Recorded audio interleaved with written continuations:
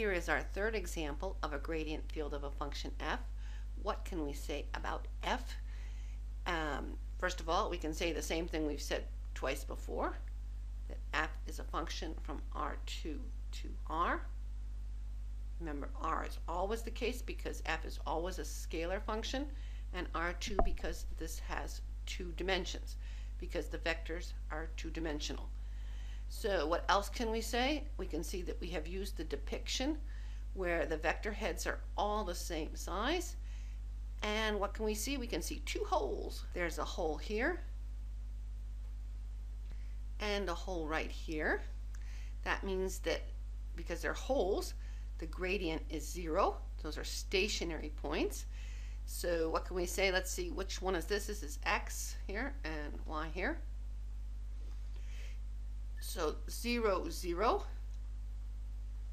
is a stationary point, and 1, 1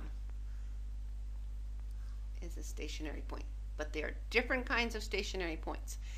This one is easier to look at. All of the arrows are pointing away from the point. So most probably this point is a point of minimum. Here, however, we have an interesting situation. We have vectors pointing out. These.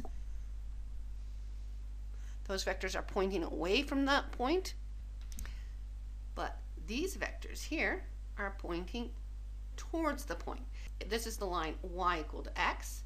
So we're seeing that we're going to get a maximum along that point, but along the line y equal to minus x, we're going to get a minimum because, so what can we say about this point? We can say that it is a saddle point, most probably.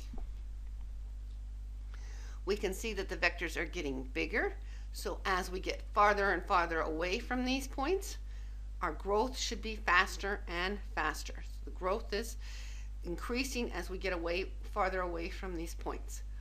Let's see the other depiction. To me, this one was harder to read this time. It was harder to see exactly what was happening. Maybe the growth was easier to see, but it was harder to see the empty places.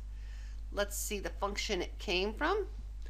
We did this function, if you have been watching the other videos, when we talked about stationary points. We found the saddle point and the minimum. And there's the function, and there's the gradient.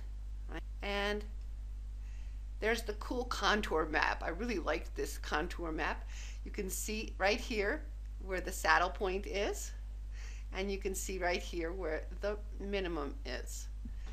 And then I liked this so much I wanted to put one on top of the other to actually see that it's a gradient field.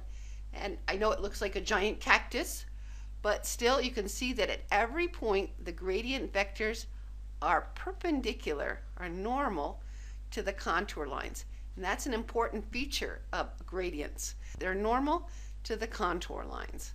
So that was a fun one. There are the Mathematica commands for this.